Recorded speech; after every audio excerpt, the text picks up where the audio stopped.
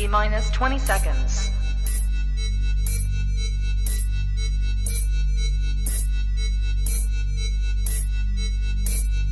10, 9, 8, 7, 6, 5, 4, 3, 2, 1, 0.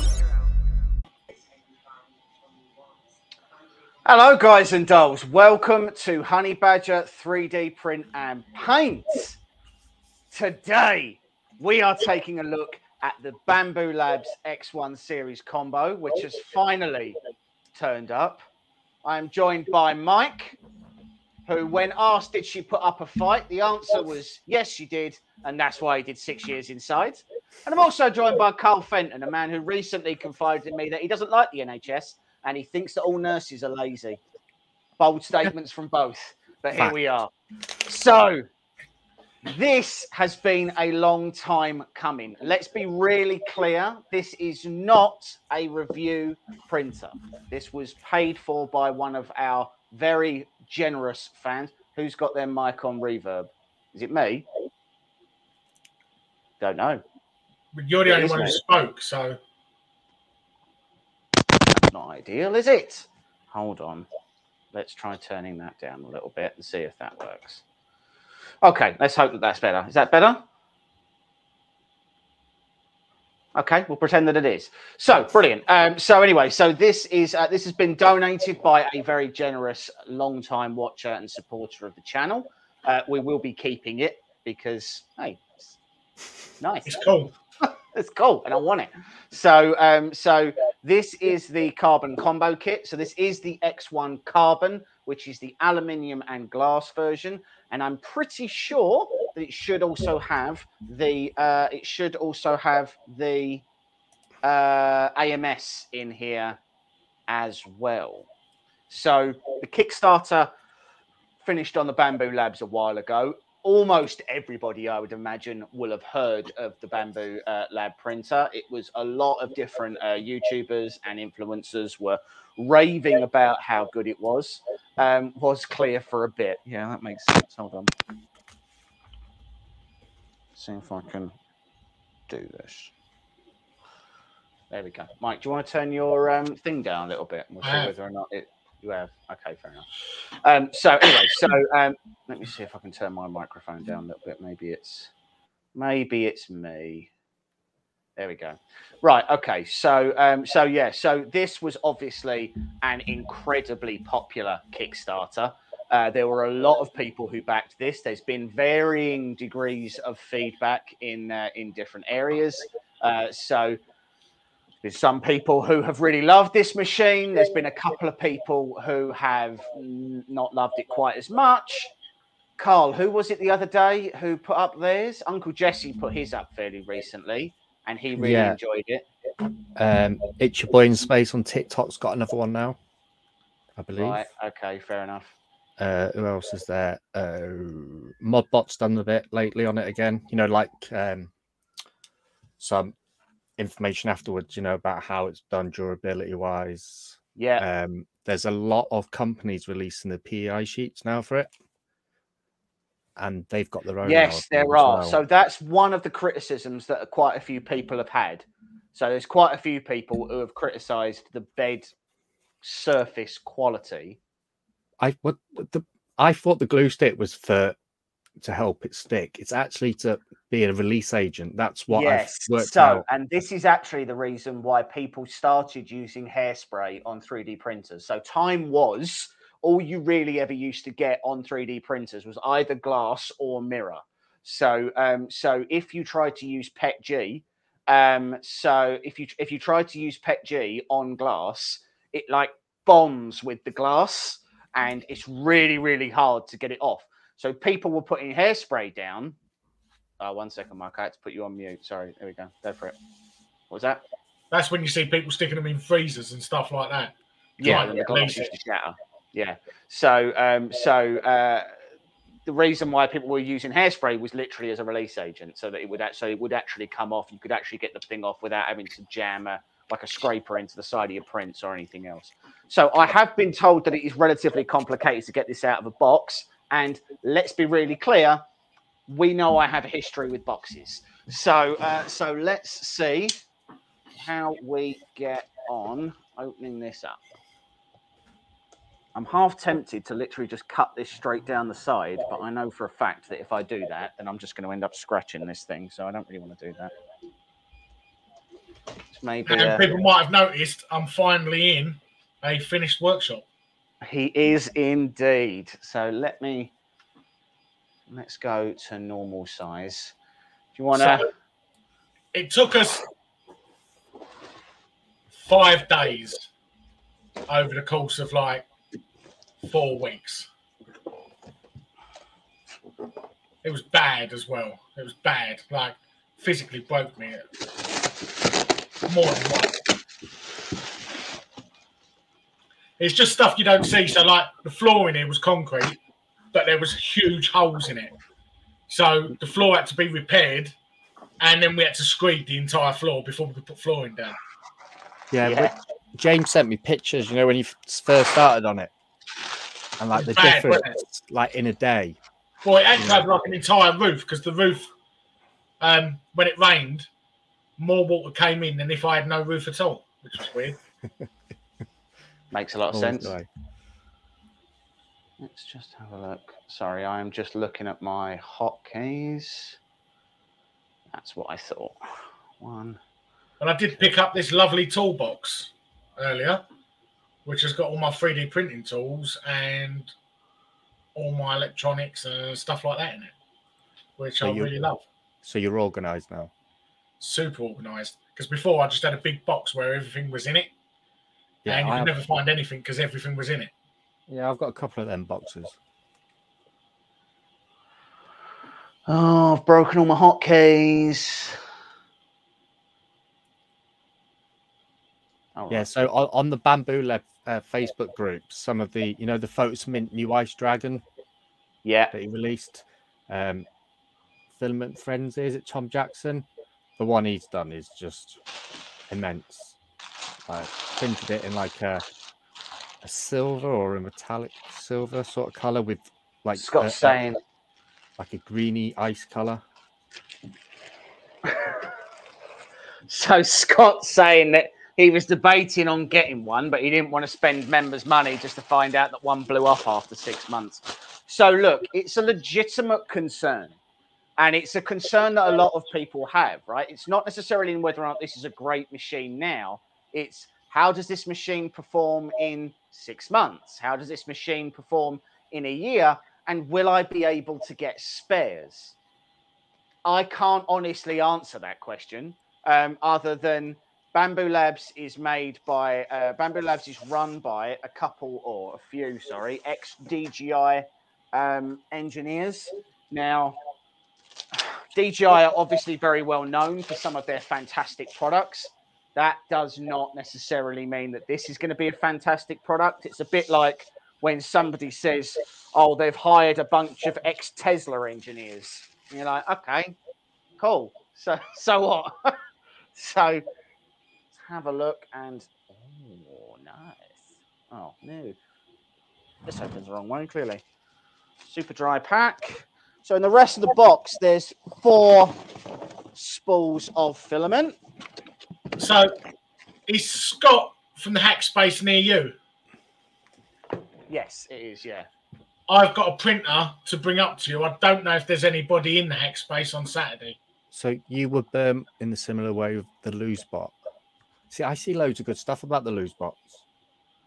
So the Lowe's bots are fantastic machines, like they really are. But again, their support can be ropey. They might do a TiVo. So, well, let's just be really clear. This one's actually turned up, so they're already quite a few steps ahead of TiVo in that instance. Yeah, I think if you polish a TiVo, it wouldn't come out looking like that. I would. So if you polish the TiVo, it just rub away and it disappear. We threw away our TiVo Hydra. We took it to the tip and we threw it in there.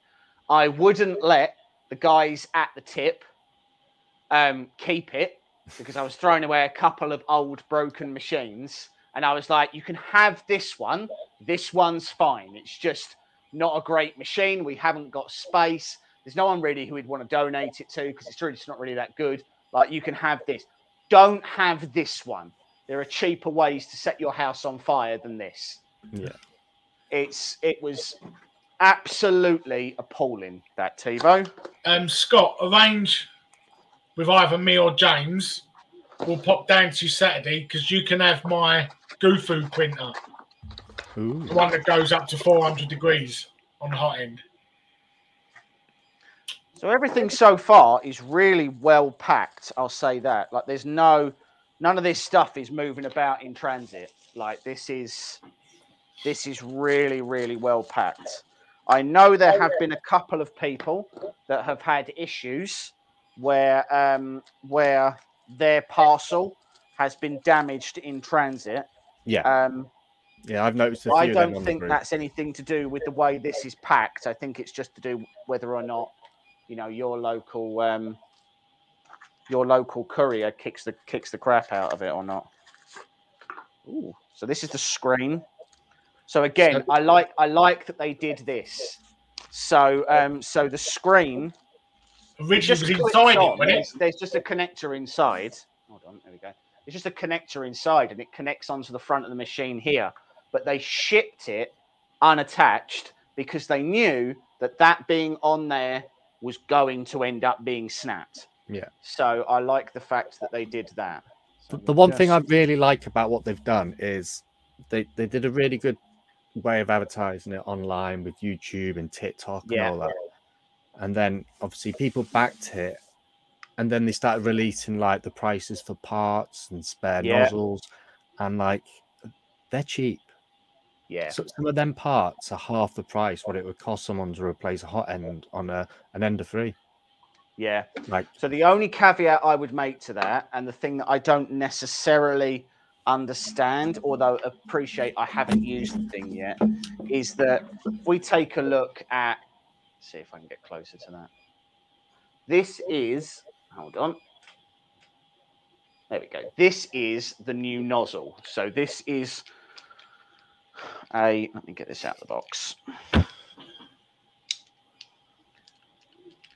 So this here, when you want to change the nozzle, there we go, right there.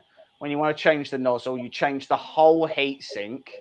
This is where your thermistor goes and everything, and this is obviously your nozzle. But it's an all-in-one unit, which means that is completely proprietary.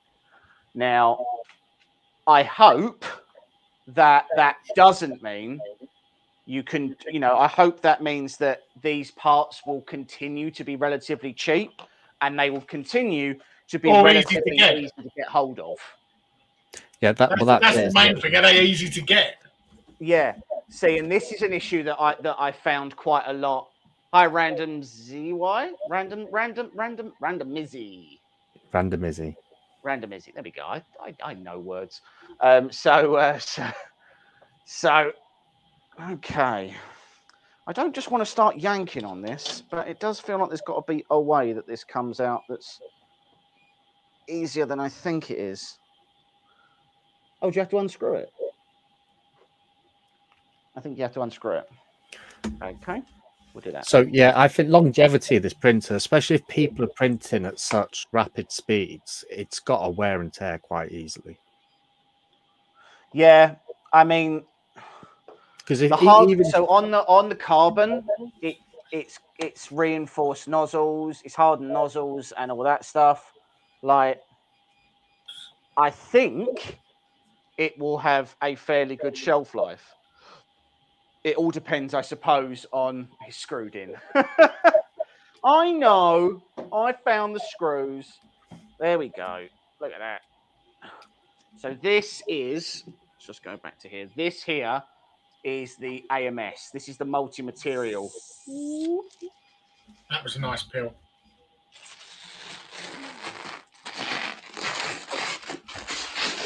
Okay, so that seems odd because it feels nice on the sides. That's why.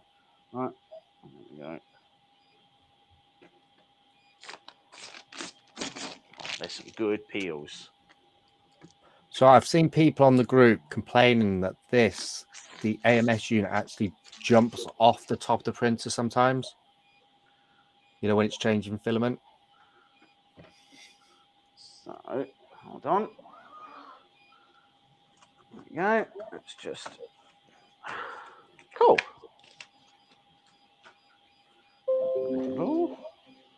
Oh, there's loads of screws. Is there loads of screws? It feels like there's loads of screws. Let's see what happens. So there's screws in this to stop the build plate from moving about, which is quite clever. And there's a bunch of little red arrows inside, so you can see them here. Literally point out where the screws are, so that you can get a tool in there to be able to remove all of these. I know one issue that people have had. I got the new designed AMS. Did I? Okay. I know one of the issues people have had is with the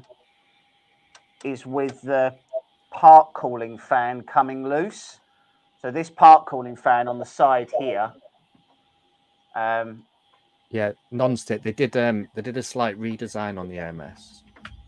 Did they? I believe so. Yeah, from everyone that had it before the kick started, Right. They changed it slightly. Paul probably knows a bit more about it, but yeah, they fitted it slightly different. Yeah, it's fitted with side locks for the lid. Yeah.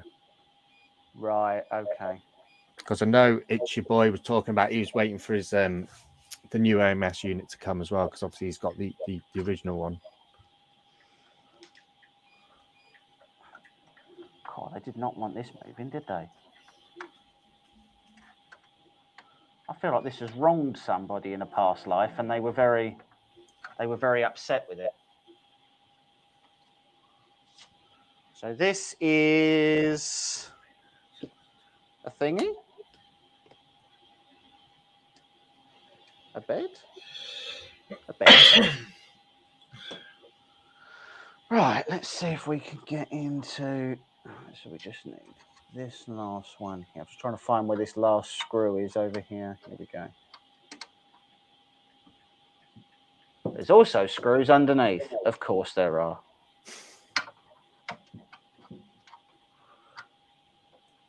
So I don't think I've ever had, or at least I don't recall, having a printer where I had to actually unscrew stuff to be able to start. Right. There we go. So, there's more screws underneath it. So that does feel a touch wasteful, I'll not lie, because this is just trash now. So Kane does printing now. Yeah, Mike's had James busy around there sorting out his garage. Like it nearly killed us. It really nearly did, yeah. Yeah, I wasn't a fan of doing that. To be fair, it was quite a lot of work. It was long days, weren't it? It weren't like yeah. It was long days we put into it. So we had to re-concrete some of the floor, then screed the floor, then lay a floor, paint all the walls, run all the electrics because it had no electrics in it whatsoever, plasterboard the ceiling, get the electrics running here, run all the plug sockets because there was no power, get all the electric connected, had a new roof on it, a new door. Anything else? Oh, and plus build a wall where the main garage door is. Yeah. Busy. What have you been working on then, Carl?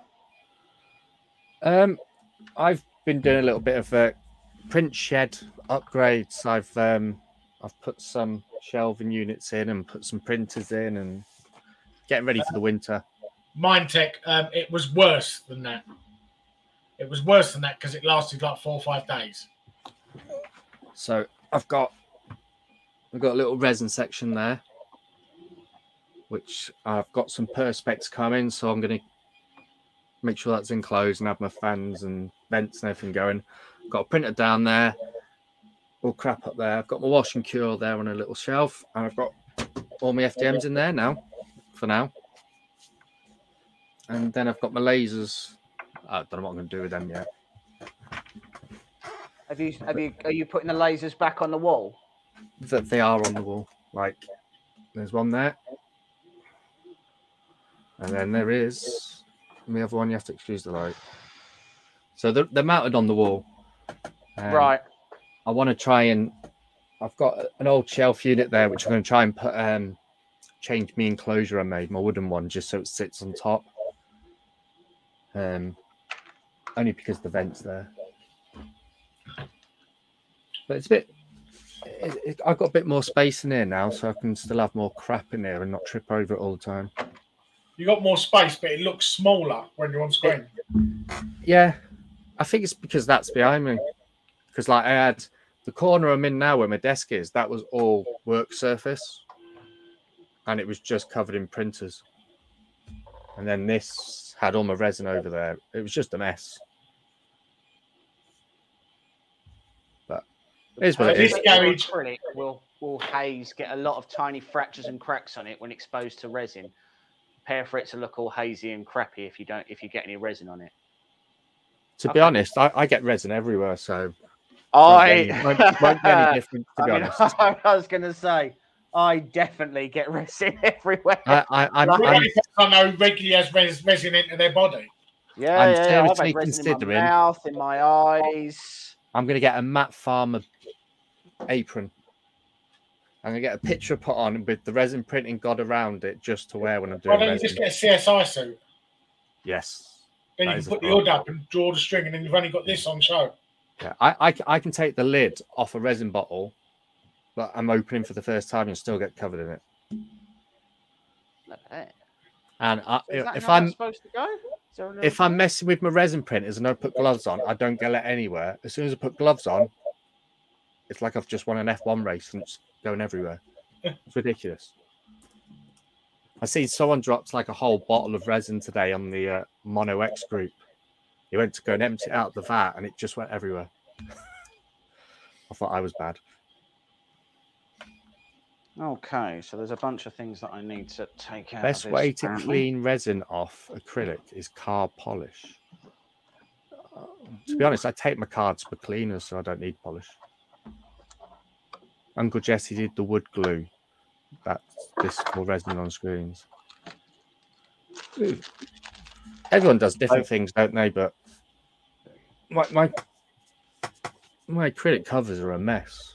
I suppose that's what they're there for. So there's some desiccant bags in here. I'll be interested to see how well it actually does at like keeping moisture at bay, because that doesn't feel particularly. I mean, it's pretty sealed, so I don't think it'll be too bad. But be interested to see how well it actually does at keeping moisture out. It'd be quite good to keep the temperature regulated as well inside, wouldn't it? Because I've got a crappy Creality fully enclosed one, and it regulates the heat at like 35 degrees, just normal PLA. Yeah. And that's in the middle of winter. Just makes a huge difference, doesn't it? Having something that can, like you said, I got a couple of people that have got these, and I'm like, get selling parts from the Voron website. You know, on the Discord, people are selling all the parts for building Vorons, and you make your money back. You make your money back with this printer. I mean, look, I think so. So there's already a number of suppliers that are offering. I'm just going to pop this glass here for the moment. So there's already a load of third-party suppliers that are looking to try and offer like the flex sheets and things like that. Yeah. But so many of the parts are so bespoke. I don't really see how you could.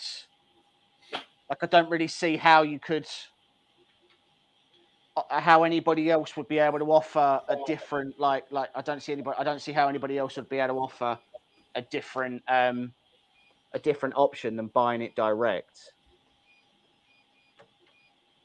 So that goes under there. Just like, nope. Cool. Yep. I'm going to take this glass off. I feel like it sits on the glass. It must do. Yeah, it's still got to be sealed, isn't it? Yeah, it's still got to be sealed, so it must sit on the glass. Okay, fine. So then this sits on top like this. And one of these. So it does say on the website that you can daisy chain these.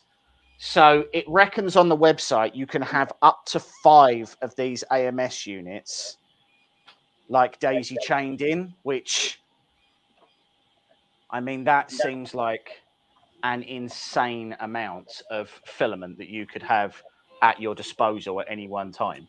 Yeah, I was actually thinking about this. How much are the ASM bits to buy on their own? How much are they to buy on their own? Excellent question. Let's have a little look. So, Non-stick says 4 of them for 12. Is it 4? Yeah, 16. Yeah, 16 colors you can have. Right. Yeah, that's right. Yeah. And I was trying to think about who would actually put 16 rolls of white filament in there. Oh, who would do that? I'm not quite sure. Do we know anyone? I was just thinking. I can't think of anybody. Off the top of my head. I was just thinking who could have the most boring white prints. Oh, I barely know anyone. So to buy a AMS is $349 US. Wow. And if you want more than one AMS on a unit, you need to buy the AMS hub, and the AMS hub is another $50 US. And that's before shipping. So that's a lot. Right. So this pushes into. But for that price, you can't buy anything for another printer that can give you multi-filaments at that price. You can buy the pallet. Yeah. I mean, the closest you can buy really. So you can buy the pallet. The pallet does up to 8, and then the pallet Pro does 12, I think. But they're expensive. Like, they're very expensive, yes. And so, like, if I you've got this printer, ask George's gaming guy, because he's got one and he's never used it. Yeah, that is true. No, he has. He has used it. He just never really got it working the way that he wanted. See, and this is the issue that I have, right? When it comes to multicolor printing, this has the poop chute, which is at the back, but as well, it also has a purge block that's inside. So what you're effectively saying is that this doubles up on it. Surely the whole purpose of getting to sort of the golden world of color changing is where you don't have any wastage. Like, I know that Prussia's MMU was experimenting for a while of doing the purge in the infill rather than having to use a purge block. I have to admit, I've never had an MMU from them, so I don't know how easy or hard that was to do. This just got an idea, didn't it? Look at that. So, it is a cool looking printer. Does look nice. So we're not quite turning on yet because we're going to stick in. Right, we've got their PLA basic here. So we'll start with this. I think it makes sense to start with the PLA basic because I said so. And it's probably the easiest. I haven't got much of a justification for that, actually. Right, so. Well, that's a fun question. Which one is 1? It's got to be this one, isn't it? Let's pretend it is. It's very noisy. Is that the AMS, is it, Paul, that's noisy?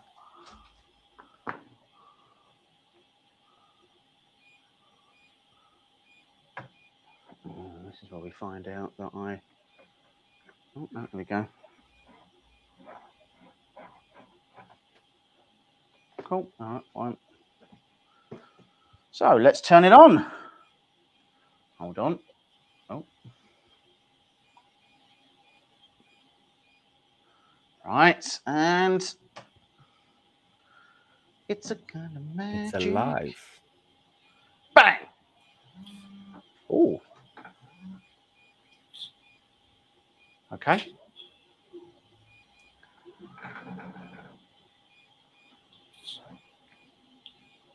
Wait till it starts and does its resonance. Right, so we are going to select, so hold on. So let's zoom this in a little bit.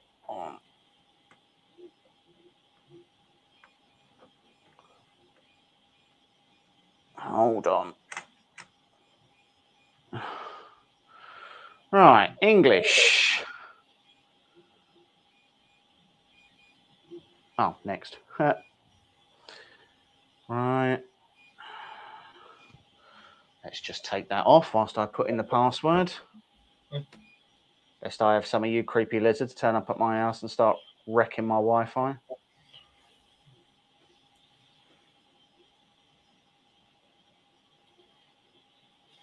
Question is, do I know my password?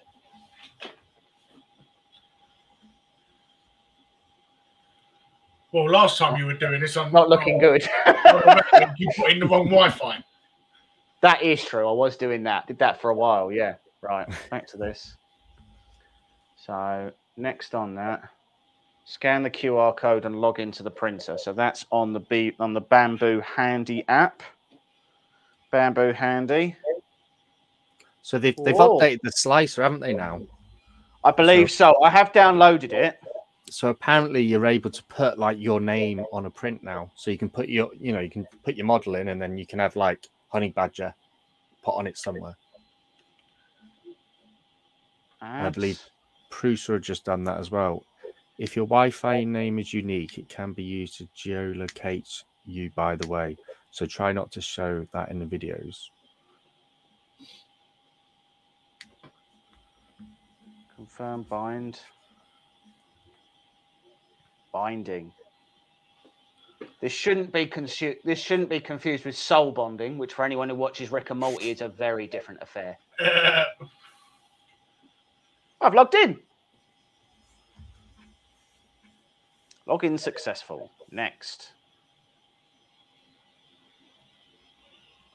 Thank you for purchasing Bambu Labs. Right, agree. Yeah. The printer needs to be calibrated. Please unlock the hotbed before calibration. So we've already taken the screws out that are in here. So hold on. So you can see is that I haven't yet taken out all of the. So I've undone these. None of these are screwed in, but I can't get that bed. I can't get the rest of that. I can't get the rest of that foam out until this moves up. So next, calibration may take several minutes. Okay. Calibrate. Scoop. Scoop. There we go. What do you reckon? Door open or closed? You can't really see anything if the door's closed, can you? No. Oh, it does sound loud.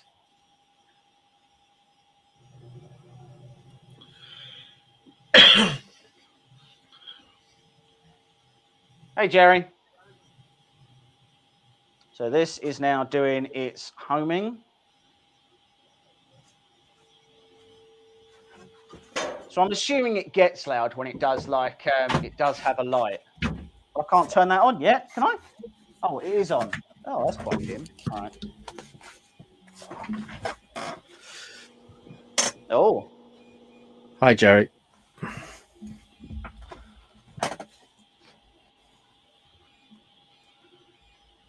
I've never been so fascinated to watch a printer home.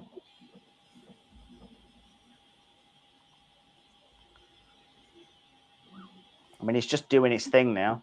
I just saw that. I think I just saw that. Oh, hello.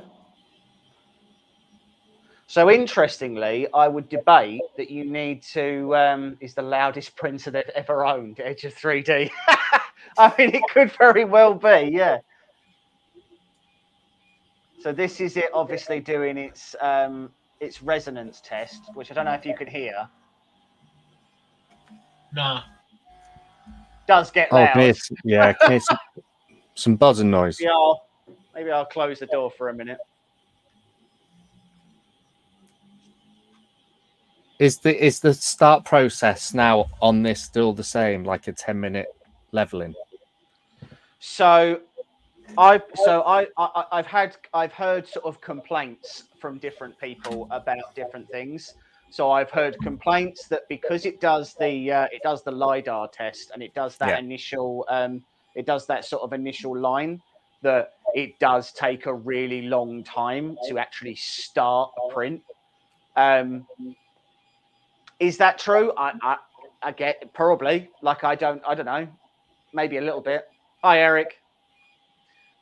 So this, what it's doing now, the resonance test, is actually what Clipper does with an ADXL. So it's actually the next step that I'll be doing on my it's the next step that I'm doing when I'm doing my rat rig. So for those who have been following the rat rig, thank you very much for bearing with us, because it has taken an insane amount of time. I could have planted one of my other printers and grown a whole printer tree during this time. There is a funny video of the rat rig. Yes, yeah. So James sent me yesterday. So I inadvertently I obviously didn't wire up the BL Touch correctly. And when I turned the machine on, it caught more on fire than you would want it to. I'd put it that way. There was an actual puff of smoke came out of it. The magic smoke did come out. Like Puff the Magic Dragon. We all know that the magic smoke that lives inside of electronics is what makes them go. And when it comes out, that's bad. Well, the rat rig, it was like Snoop Dogg at one point. It was just sitting there, just puffing away, just like it completely lit up. It was not ideal. So considering it was supposed to be blue, it was bright red inside. Yeah. Bearing in mind it's a blue light on that particular one. Wasn't when I did it. It was really bright, really, really bright orange, and it smelled like the bad stuff. Like it wasn't like not the good stuff. Like bad stuff. Not things you'd want to smoke.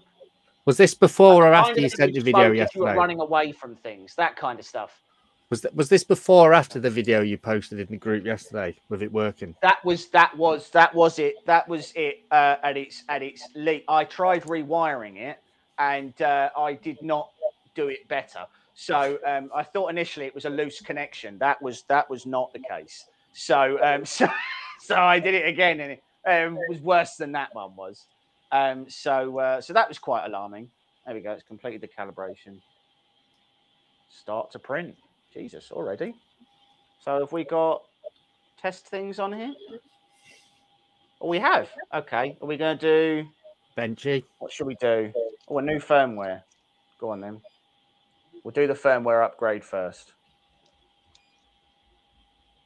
And we'll leave that to update. Non-stick. What have you got printing on yours then at the moment?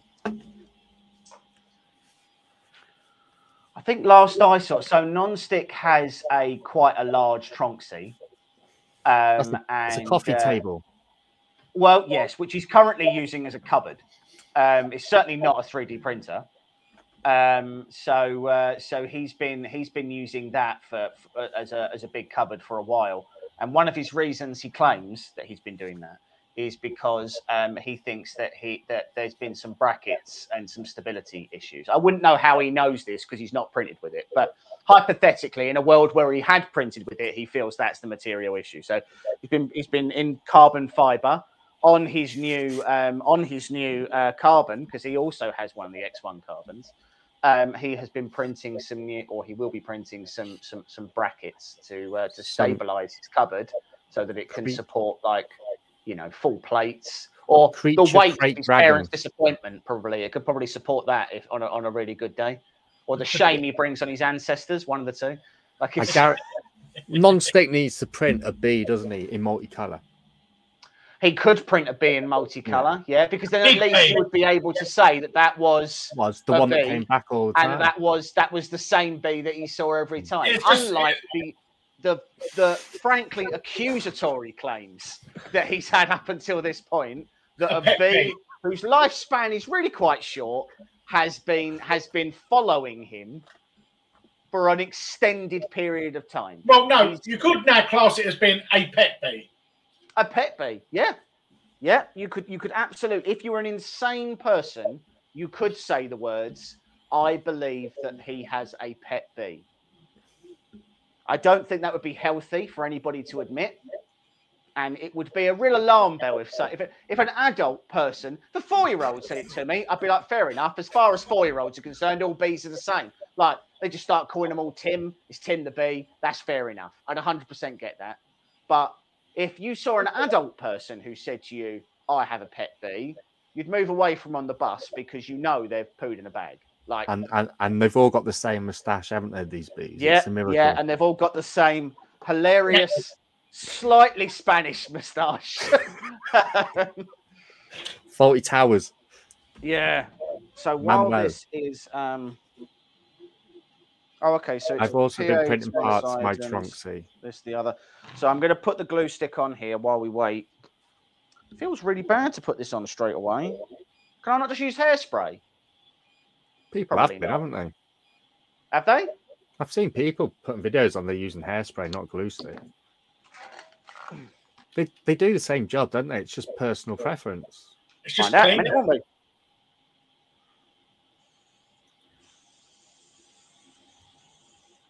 This is where Paul immediately writes up. Don't put hairspray on it. What did you put on You yours? always then, tell me non-stick? too late, Paul. Non-stick's got a hatred for glue stick, hasn't he? He does have a hatred for glue and the French, which I've found very inappropriate. Seeing as he's never been. Yeah.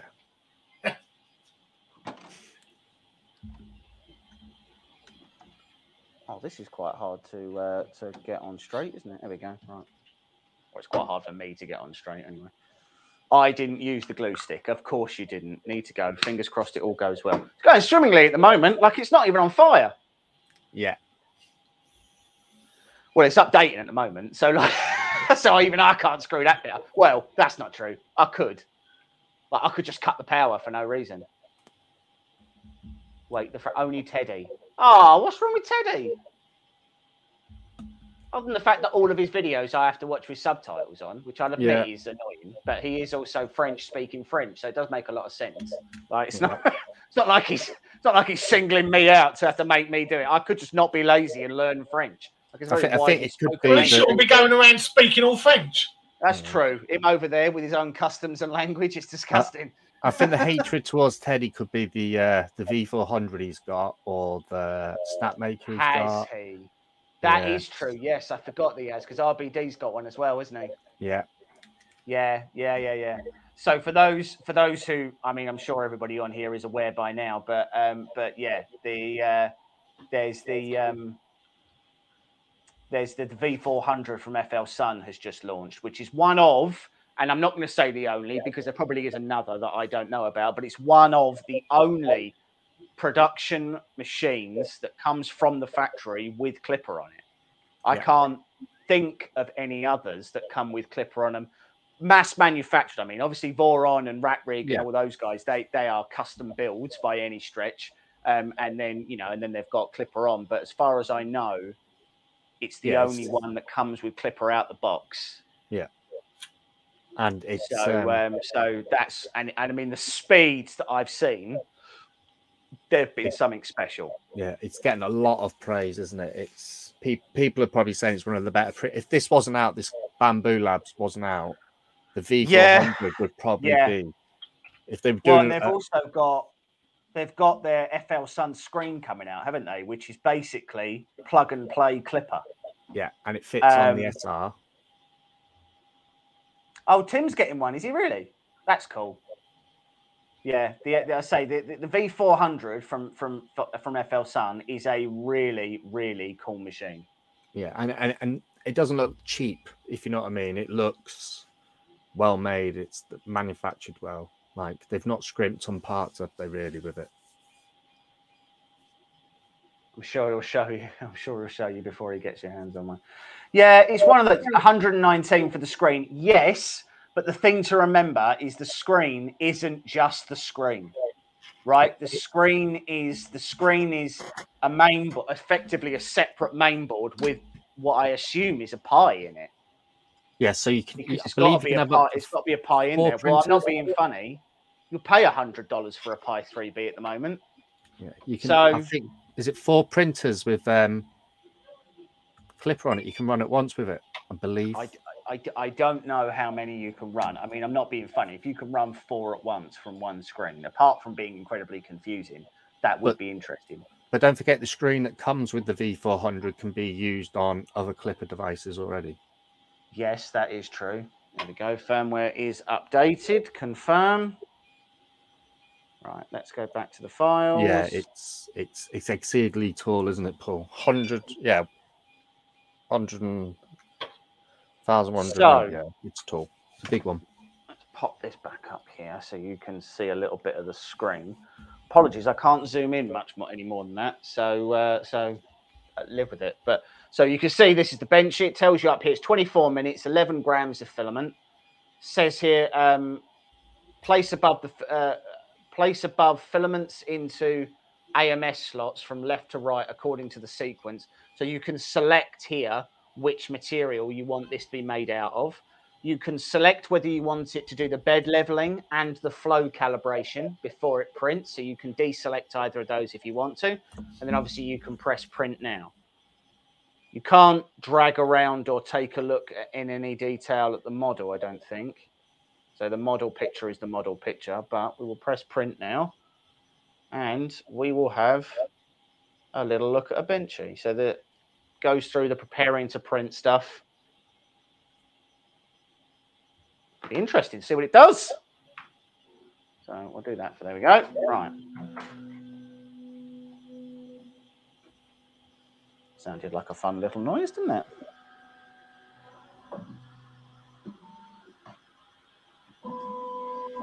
Oh no, there's a bit of sticky tape on it, and I can't get it off because it's moving too quickly. Oh, the cover lights up. I like that. There's a little light on the Bambu Lab front thing. That's nice. You can set the speeds to ludicrous speed. Can you? Well, how do I do? Why is it making such clanky noises? That's so upsetting.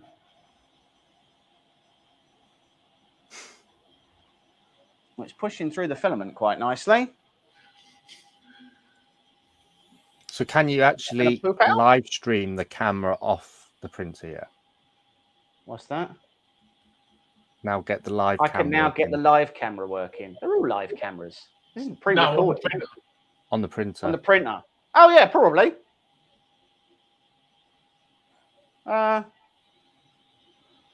Wonder if I can make it join. Invite it. So...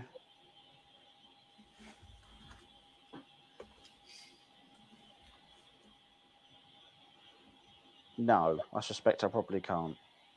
Well, I'll figure that out later. So I have to say, so we've actually got something called Beagle Cam by a company called Minton or Miniton, I don't remember, but it is a really good time lapsing camera that that literally you just you get an app, you can upload stuff to the app. It's actually very much like a self-contained octoprint. You plug it into the machine and you can print and you can do time lapses. You can save those to your phone. You can access them via a... What are you doing? Oh, it is quite loud in there. So anyway, so we've got a review of the Beagle camera coming. And it's basically a plug and play time-lapse thing that you can access anywhere. So you can access it off-site and things like that. It's quite good. But this has obviously also got a... I've slated it for the price. I mean, look, to be fair, it's literally... Let's just watch this. Hold on. You gonna let me? There we go. I've got the bit of plastic off. That's better. So the Beagle camera, look, I mean, you could just buy a regular webcam and do pretty much anything that it does for you could do pretty much anything that it does on Octoprint for, I would imagine, considerably less. But that being said, to run Octoprint, you do actually need to have a Raspberry Pi, and you do need to have a webcam. If you've got both of those already, then that's obviously the cheaper way to do it. Yeah. But if you've already got a Ferrari, and the cheapest way to drive a Ferrari is to drive it, not to go out and buy a new one. Did you take the foam out of the poop chute? I did. I did. I knew I did.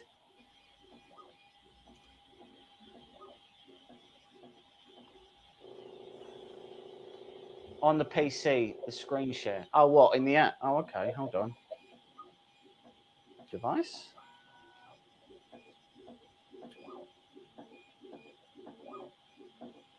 Oh, okay. Hold on. I think we have to add the printer to here.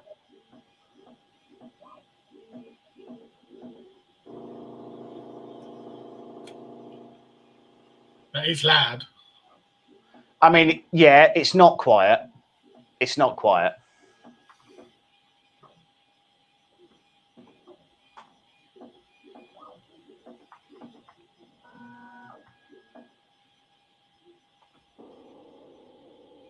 Oh, it is. It is. It is loud. Now, admittedly, it's loud at the moment, doing the thing it's doing. But so it's doing calibration stuff at the moment. It's actually doing the auto bed level. So I would assume that if you wanted to, you could probably turn that off. But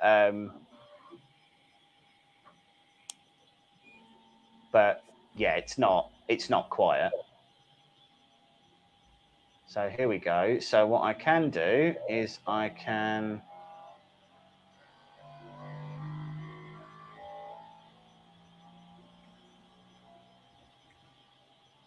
That was a weird noise. Quite loud, as everyone can hear. As everybody can hear. Where are we?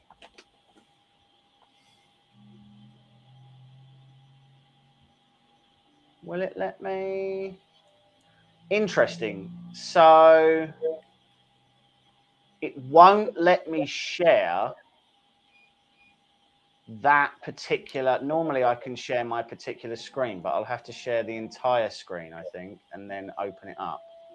So there we go. So this is.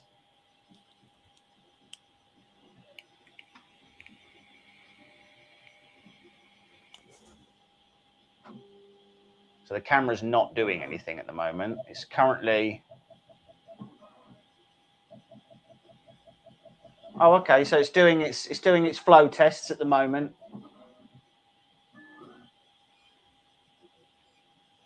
Is it going to let me load that? There we go. Look at that. So this is the LiDAR going through and doing its thing. Oh, gets right in your face, doesn't it?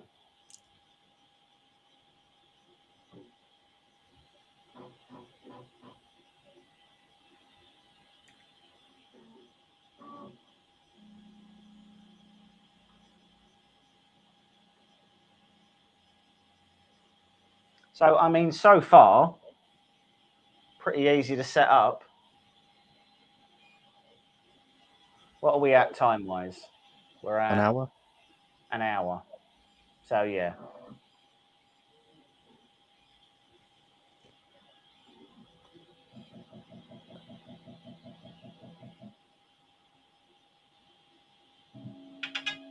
Oh, there we go. And now it's actually starting. So it is a 17-minute benchy. What's interesting is that when it gives you the time, it gives you the time, including how long it's going to take to do the calibration stuff, because it said it would take 24 minutes, and it's taken that off of the time it's actually going to take to do the benchy. Okay. Okay. Why is it pooping?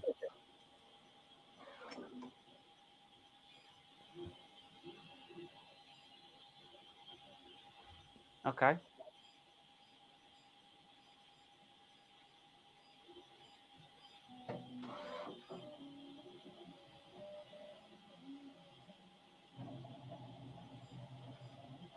is quite loud.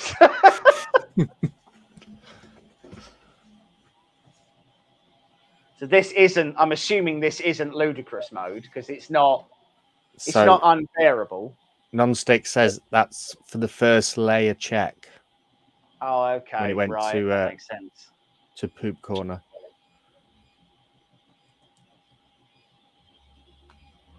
Are you happy? Yes or so no? I'll say this. I'm sure this camera is very good for capturing time lapse, but real time, not very good.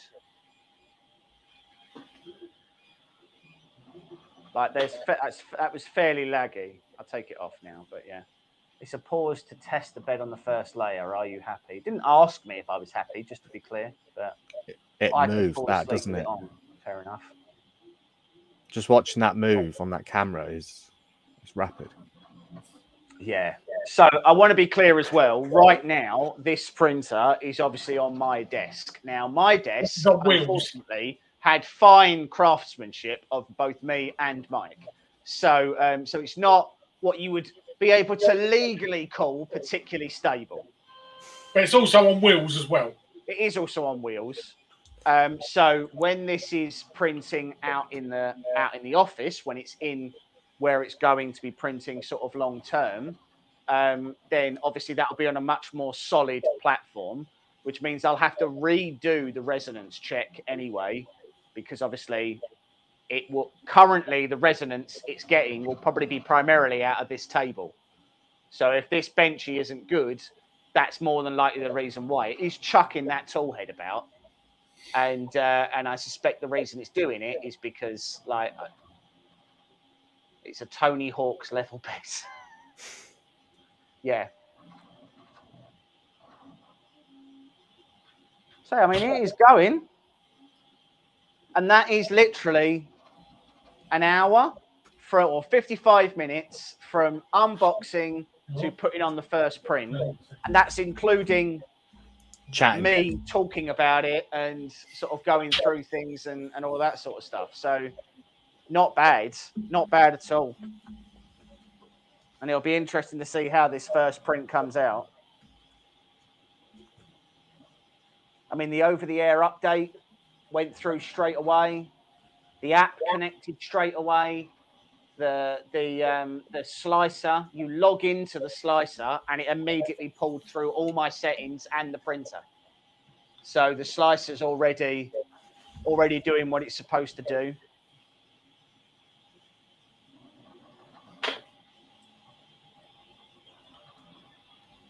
I mean, it is giving it the beans, isn't it?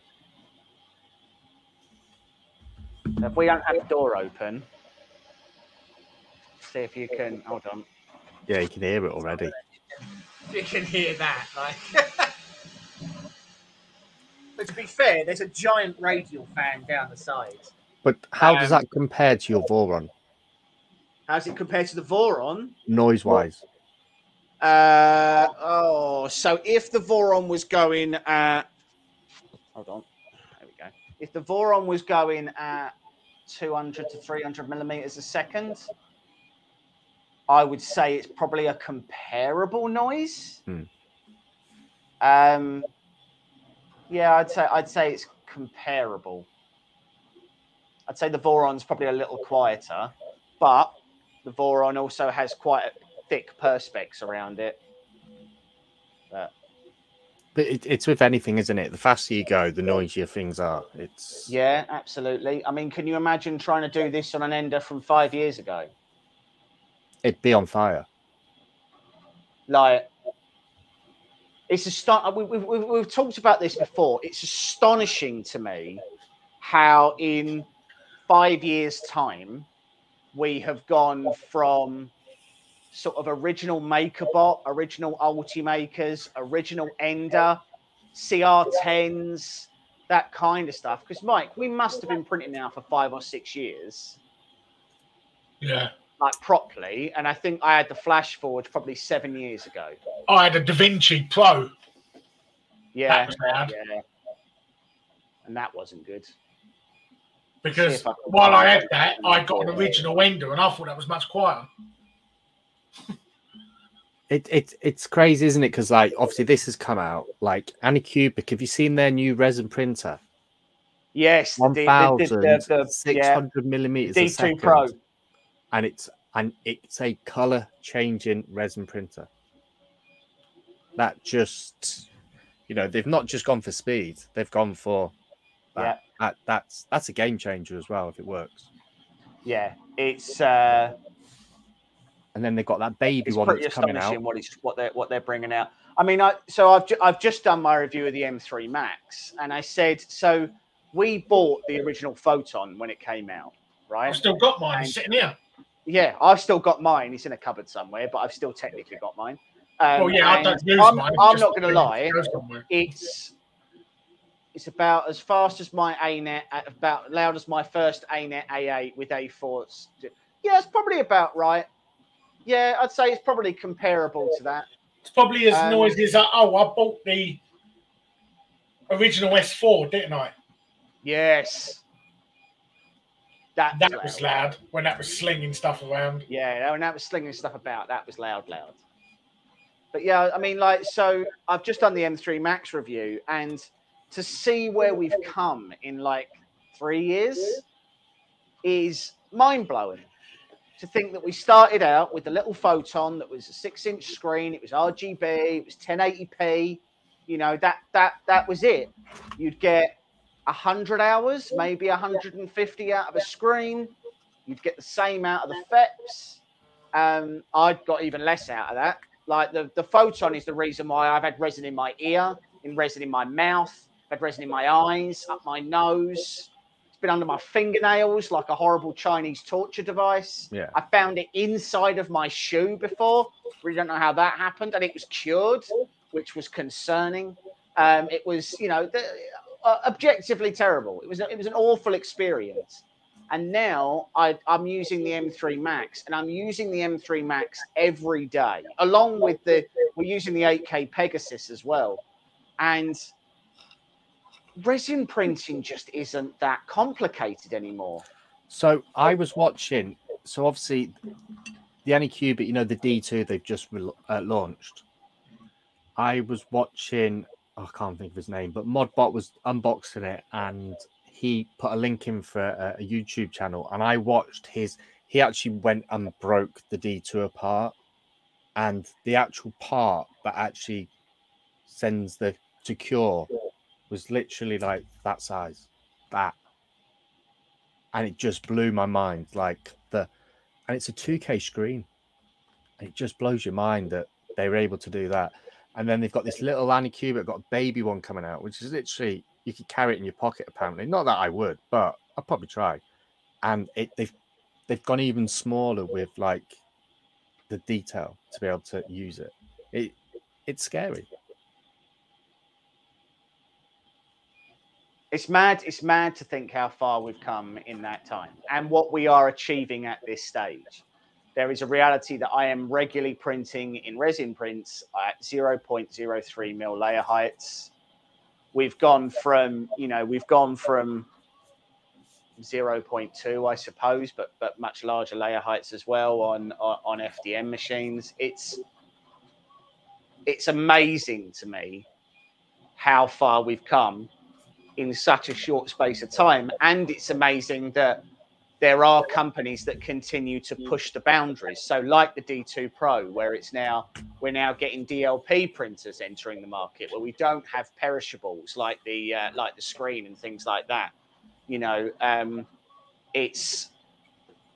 It makes you wonder where we're going to be in 5 years' time. And you look at some of the HP machines that are hundreds of thousands of pounds, right? Look at the Jash we've got with all the stuff that's included on that. Yeah.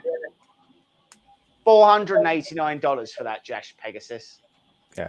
I know it's an early bird price, but what you are getting on that machine is mad. Auto refill. That's only like 230 quid dearer than the original Photon. That's the same price as my Mono X. And it is a 10.1 inch, 8K, auto resin refilling, carbon filter, heated building chamber, heated vat, leveled from the factory, NFEP. And also now comes in pink. And also now comes in pink, which is what everyone was asking for, obviously.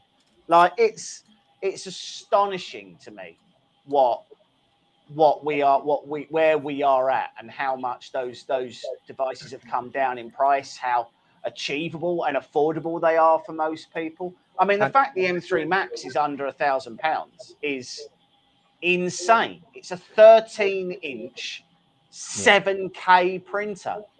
And it's scary. £100,000. Yeah, and it's scary. Like companies like this this is their first printer. Yeah, this is their first machine. They've launched it, and it's a game changer.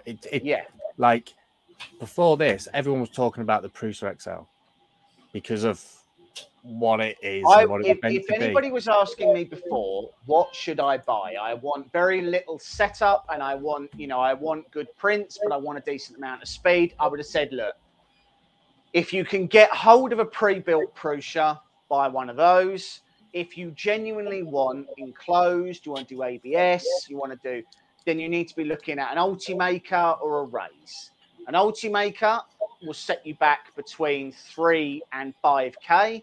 And a Raise will set you back between 4 and 8, depending on what you get. Now, enter this, which with the AMS is £1,400, I think. Yeah, around about that. Something like that.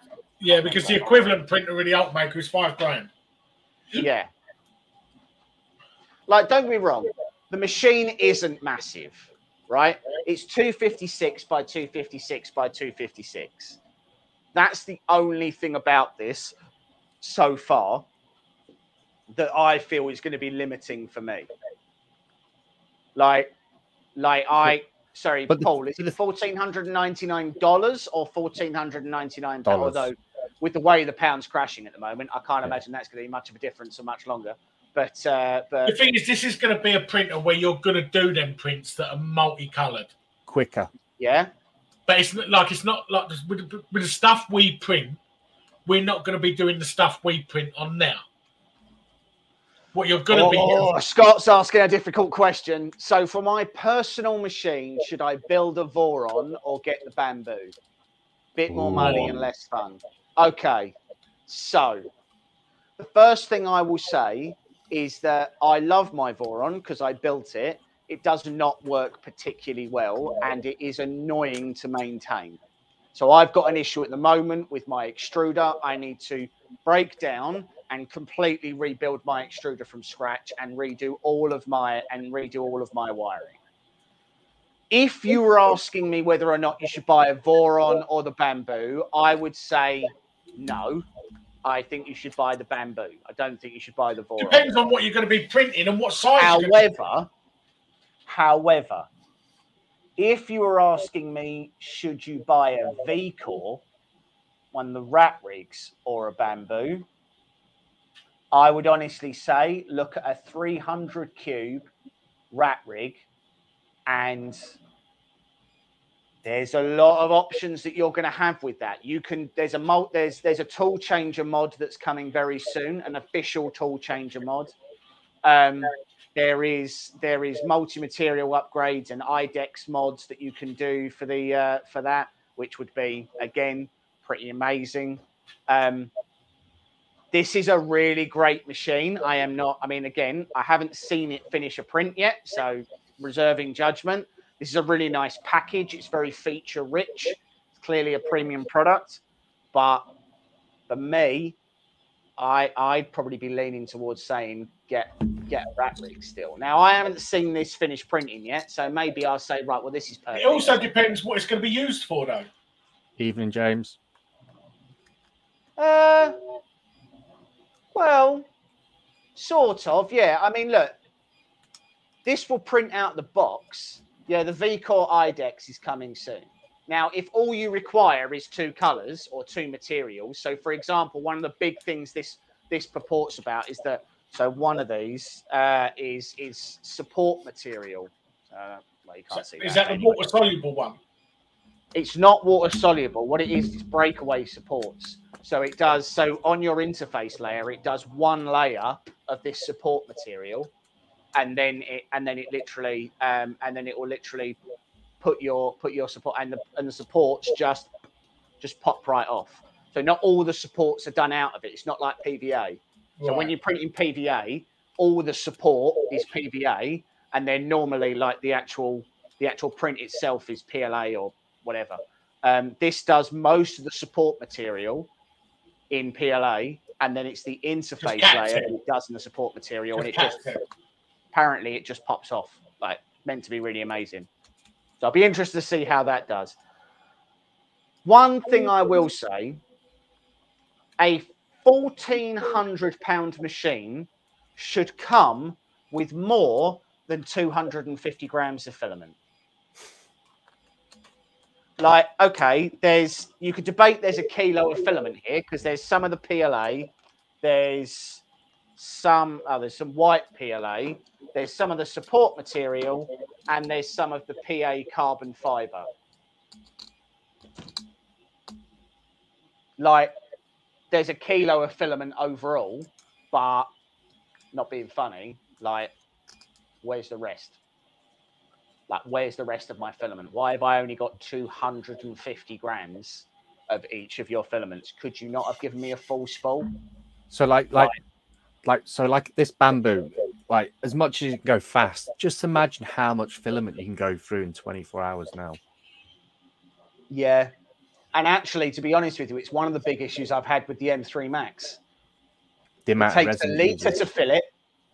If you're doing a big print, which you can do now, it's a lot of resin. Yeah. It's a lot of resin. Like, I've managed to find somewhere on AliExpress that does a rebrand of Sunlu resin, and they're doing it for £16 a litre, and it's delivered from the UK. That's not bad. So that's a really good. It's the best price I've found of any resin at the moment. It's just regular resin, and we're done. See, but resin. So, like, resin doesn't go far, does it? Really, like a litre of resin. Not as far as I'd like. No. No, it just, like, if you want to play around and hollow it and bench it. We will. All right. Well, we've learned a lesson straight away about whether or not we should have used hairspray, I think. Oh no, that comes right off. Hold on. Yeah. Okay. And then hairspray works. So that is a pretty astonishing benchy. So let's see if we can get that to focus. 1 second.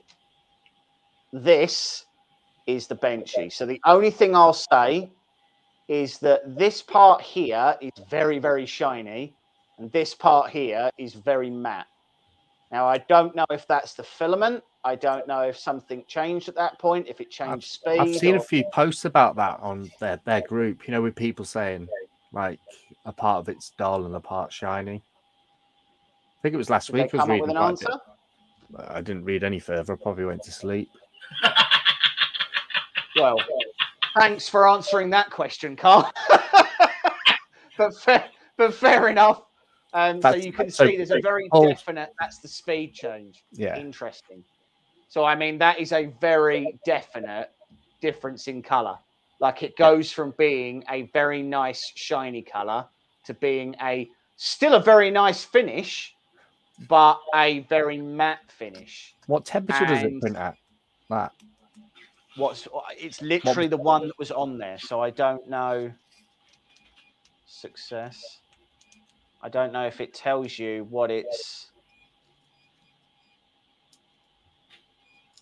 Because when it goes faster, does it increase the heat on the hot end? Because that's normally what you have to do, doesn't it? If the faster you go. One would imagine it does, yes. I mean, look, I'm not being funny. That has done. So that's the best first print I've seen.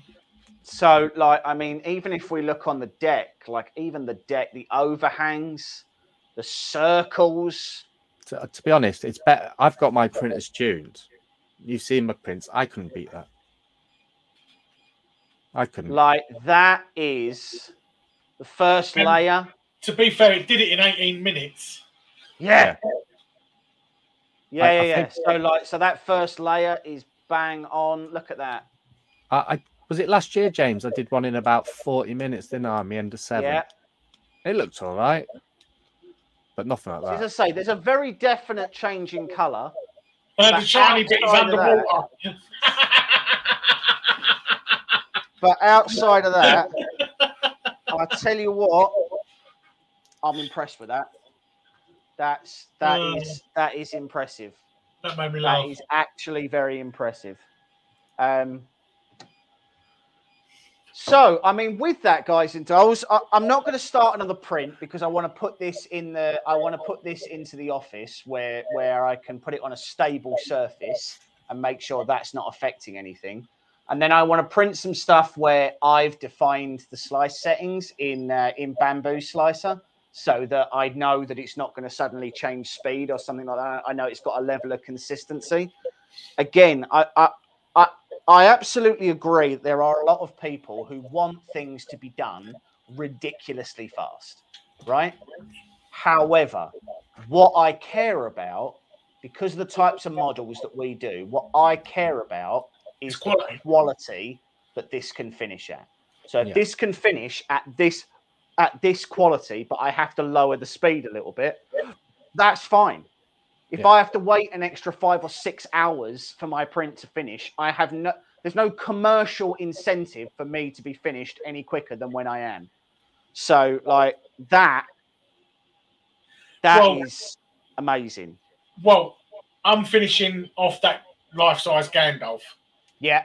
Because it's taking so long, I said to James, can you print one of the parts for me? So the part he put on, one piece, is 7 days long. Yeah. There's 15 pieces of that. Yeah. So and if we, I mean, so admittedly, that piece wouldn't fit in this because that piece actually takes up almost the full bed of my Sidewinder. But if you were printing it in this and you were printing at 200 millimeters a second, it would be roughly 3 times faster to print it on this than it would be to print it on my Sidewinder. And my Sidewinder's going at like 80 millimeters a second for walls and all that kind of stuff. So, like, it's going at a pace already for a bed slinger. This would be nearly 3 times faster. And it looks to me like it would turn out an absolutely stunning level of quality. So, with that in mind, guys, we are going to end the live stream there. Thank you very much for joining us. Scott, chuck us an email and we'll have a chat about coming down this weekend and sorting some bits and pieces out. I actually need to have a chat with you about more panels anyway. So chuck us an email and we'll have a chat. I'm going to put this in the office. Keep an eye out on the channel for the review. A big thanks to our channel sponsor, Direct Computing. Take a look at the link in the video description and you will see where you can support those guys. And if you want your own Bambu printer, they are live for pre-order on their website right now. We do not have an affiliate link. This is not a sponsored video from them. Well, this is just us seeing a printer, telling you whether or not we like it. There is no commercial incentive here whatsoever. I really like how quickly this went together. It went together in under an hour, and that's with the AMS up there as well. It calibrated itself, and that first print came out really, really nice. So, thank you very much for joining us, Carl. Thank you very much, Mike, for joining us in your new little dungeon. We will see you both very soon. Cheers, guys and dolls. See you later. Bye all.